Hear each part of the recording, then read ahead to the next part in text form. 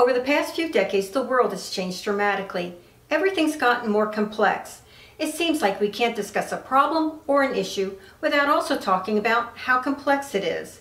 Unfortunately, though, our workplaces still struggle to deal with complexity. What often happens is our workplace develops a solution they believe is correct. When they implement it, they get their desired outcome, but they also get a bunch of new problems and consequences. Today, we call this the law of unintended consequences and tell ourselves that these problems couldn't be foreseen. But that's a lie. The truth is this outcome could have been foreseen and for the most part prevented. We just didn't know how to see it in advance. Consequently, complexity is the biggest challenge our workplaces face. She's proved herself to be the ultimate workplace bitch. For decades, all kinds of management gurus and experts have been writing books and developing programs telling us how to deal with complexity. And they all have one thing in common. They tell us we need to make a mental shift. We need to think differently. Now, I've been through a lot of these programs and I've read a lot of books, and my favorite is this one, The Fifth Discipline, because I love the title of the first chapter. Give me a lever long enough and single-handed, I can move the world. That sums up perfectly the way men think. They believe that the right man with the right expertise and enough determination can conquer any problem and achieve any goal. Well, that's until complexity comes along and ruins things. Oops.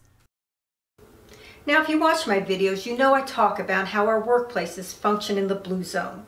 They function through male thinking and male ways of doing things because men designed our workplaces. Consequently, they also designed the methods we use to solve problems. Men taught us that when we have a complex problem, the first step is to break it apart, to fragment it into smaller, more manageable tasks. In our workplace, these smaller tasks are given to different individuals to complete based on their expertise. Of course, men embrace this method because it empowers their blue zone traits of autonomy and task expertise.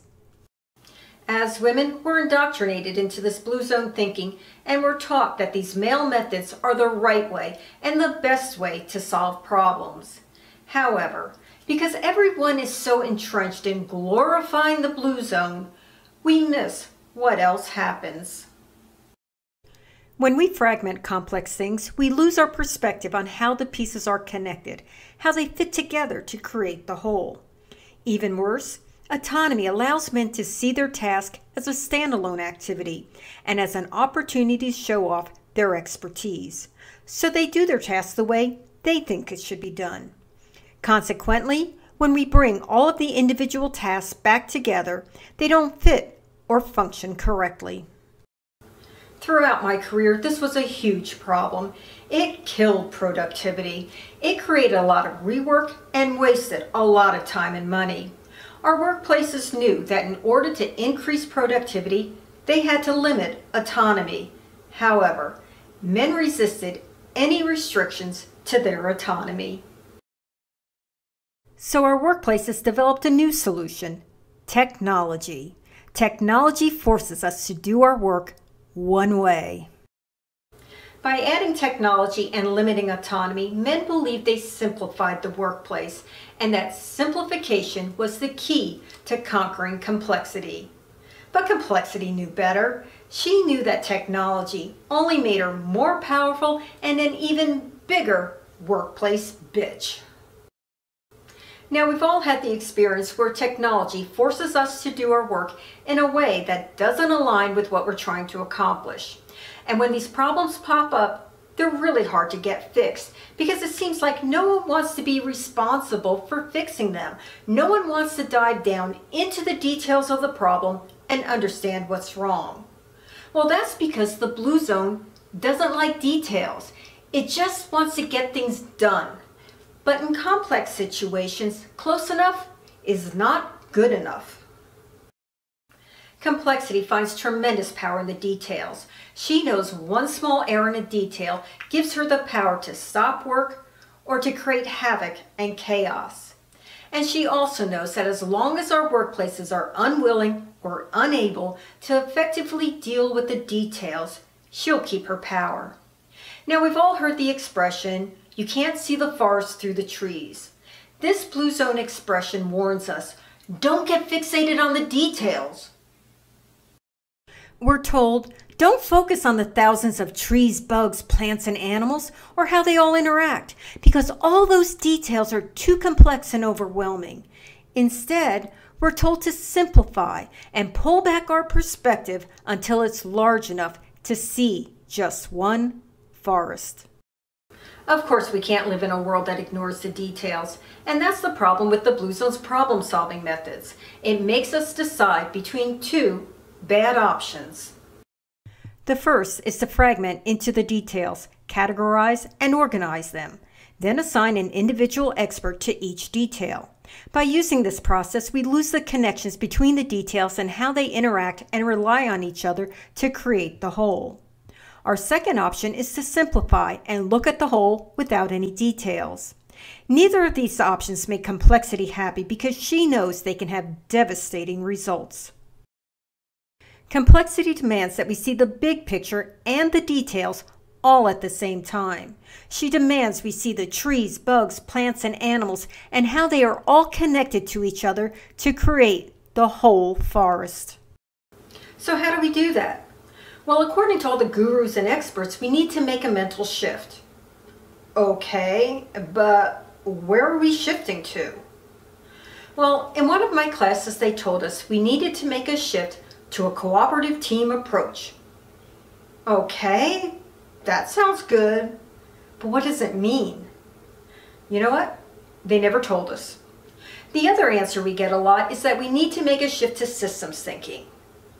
And again, okay, but what does that mean and how does that work?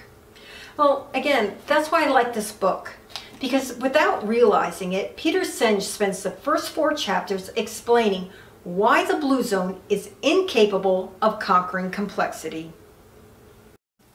And then beginning in chapter 5, he spends a lot of pages teaching men, and let's be honest, this book was written for men. He teaches them the new way to think. He tells them to stop focusing on the fragmented parts, but to think instead about the connections and interrelationships between the parts.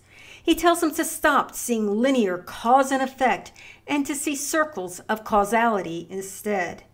He tells them to stop expecting facts to lead to precise actions, but to think more abstractly. And to give up trying to control everything. Instead, accept and adapt to how things are. So in the end, we don't just get things done, we get them done well. When we make the mental shift to focus on the connections, we aren't overwhelmed by the number of details because the connections and relationships become our guide. They map out how our action will affect every detail so we can then design an action that minimizes the negative impacts and maximizes the positive outcomes.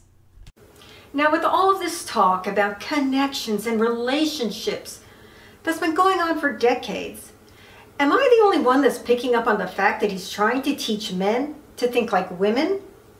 And that he's telling our workplaces they need to adopt what I call pink zone traits. These are the traits that come from the way women think and act in the workplace. Of course, it's hard to tell that we need to make a mental shift to female traits because he and all the other gurus and experts describe our traits using a bunch of scientific and technical jargon, which we automatically associate with Blue Zone thinking. Men are so entrenched in their belief that their Blue Zone is the whole of great thinking and action that they assume this mental shift had to happen within the Blue Zone. They didn't even consider shifting to women's pink zone traits because they assumed our traits are inferior. And this is what pisses off Complexity. It's why she goes off on wild rampages against men, slamming them with new consequences and problems. She'll wreak havoc and chaos until they understand that they aren't supermen. She, however, is the biggest badass hardcore feminist the world has ever known, and it's her job to drill it into men that they are only one half of the whole, and women are the equal other half. God, I love complexity, because whenever the guys refused to listen to me because they were the guys, I learned I didn't have to get mad. I could just sit back and watch complexity go kick their asses until they came crawling back asking for my help. Complexity helped and supported me far more in my career than any management book or program. And as far as I'm concerned, this book, the last chapter, should be chapter 5. And it should simply say, hire more women, value and appreciate the way women think, listen to what women tell you to do because they will keep you out of trouble. Complexity is the ultimate workplace bitch, but the truth is, she doesn't want to be. She wants to be a team player because, as I learned, when we work with her correctly, that's when we accomplish great things. Complexity just demands that our working relationships be based on the full equality of men and women in the workplace. That men and women work together and influence each other so we create harmony, balance, and wholeness. This is how we complete that elusive mental shift so we work with a cooperative team approach and use the power of systems thinking. This is Dot Callahan and my friend Complexity asking you to help us turn the woman in the room into the women in the room.